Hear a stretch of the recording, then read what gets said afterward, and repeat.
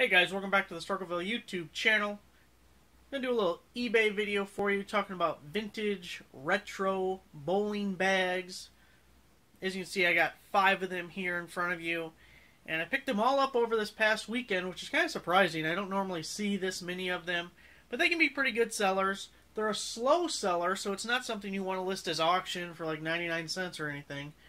You want to ask a little more for the price and list it as fixed price. Because you need to understand who the buyer is for these items. The buyer is not just some random schmo looking for a bowling bag. Your buyer is someone who's looking for a purple Brunswick with the chevron pattern. You know, it's a very specific person looking for a specific bowling bag that they want to have. So that's why you're not going to list it as an auction. You're not going to get as much for it. So a few things to consider when you're out looking at these bowling bags is the brand is important. So brands you're looking for are Brunswick, Don Carter Lanes, AMF, which you're not going to find. Well, not many, but Brunswick and Don Carter Lanes is really what you're going to be finding. This one in the corner, Gladding or something.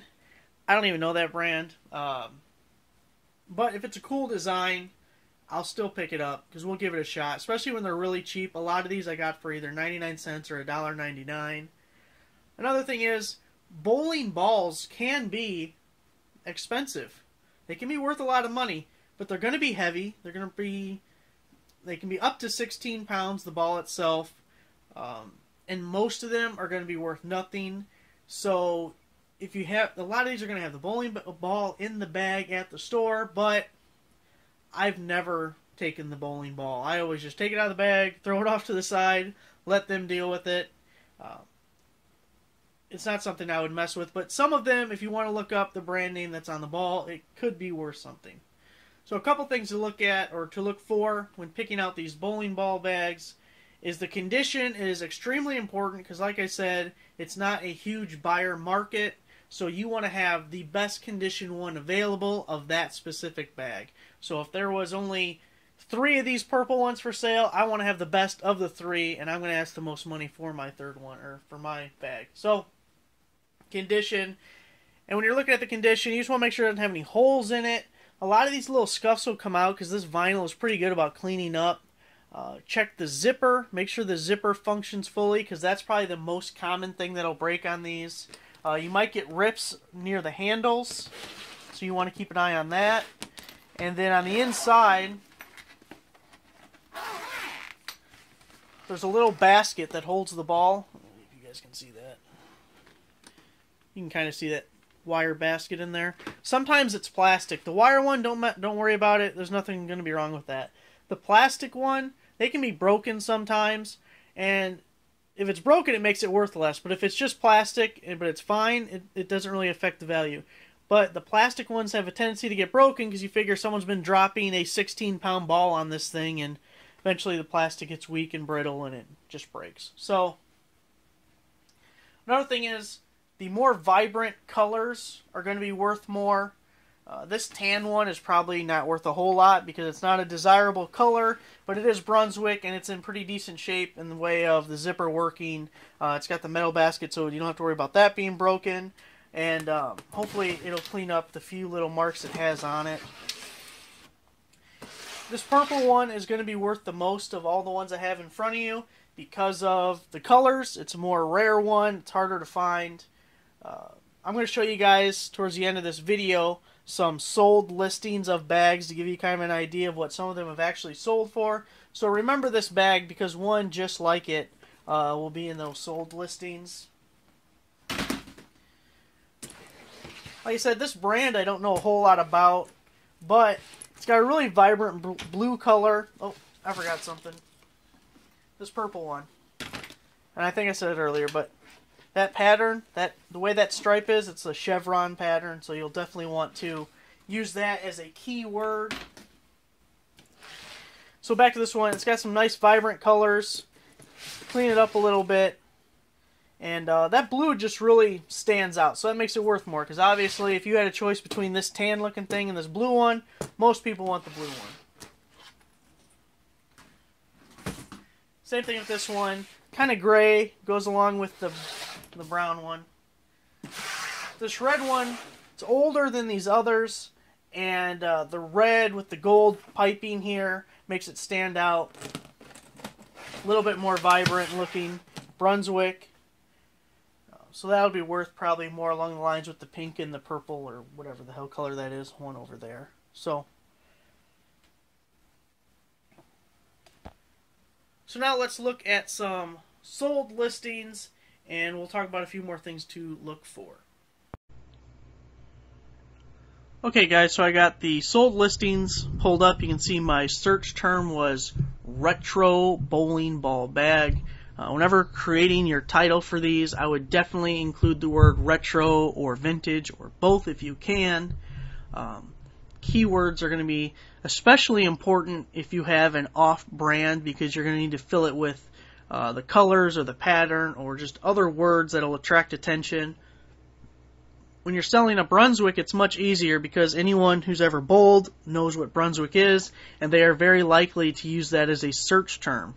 Don Carter Lanes is also very popular, but if you're something that you don't know the brand, if it's not on there and there's no logo that you recognize, or if it's just an off-brand, then your other keywords are very important.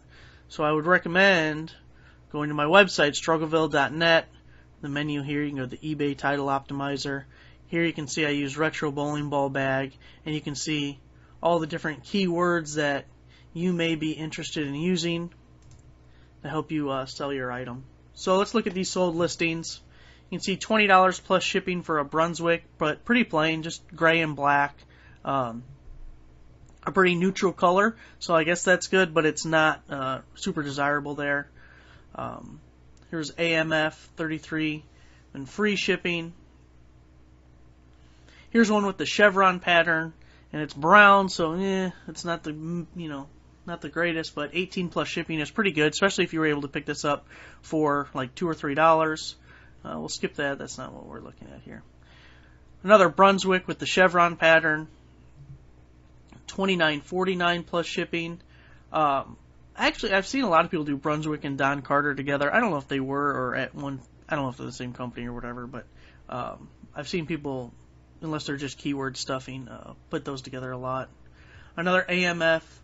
You can see that they have some different designs that are more unique, and that's really what you're looking for, is something that stands out a little bit and is unique. Kind of baby blue and white, $49.99 free shipping, but a Brunswick. This $29.99, that's actually one that I sold, $29.99 plus shipping. You can see it's the same table I was just showing you earlier in the video. Don Carter Lanes with the chevron pattern. $24, well, best offer accepted, so we don't know exactly what it was. Another kind of cool stripe design. Somewhere in here I know there's the purple one. You see this person sold it with the ball, and that was a bad idea because obviously at $15 nobody was paying more for that bowling ball. But look, a 14-pound ball.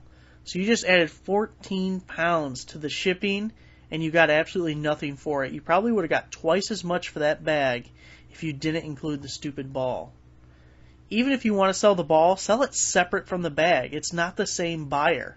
Just because this person wants this bag doesn't mean they want this ball. You know, if you've never bowled before, one thing about the bowling balls is they're drilled for a specific person's hand. So if this person that bought this set here wanted to actually use that ball, it's like a 99% chance they would have those holes plugged and have it re-drilled for their own hand. They didn't want the damn ball. I'll tell you right now, all they wanted was the stupid bag, and you could have got twice as much if you didn't include the ball. Another AMF. This is a hard case one. I haven't sold any of the hard case ones just because it's much more difficult to ship. I mean, it's just bulkier. These bag ones kind of collapse down a little bit, and they're really light. The hard case one's going to be a little heavier.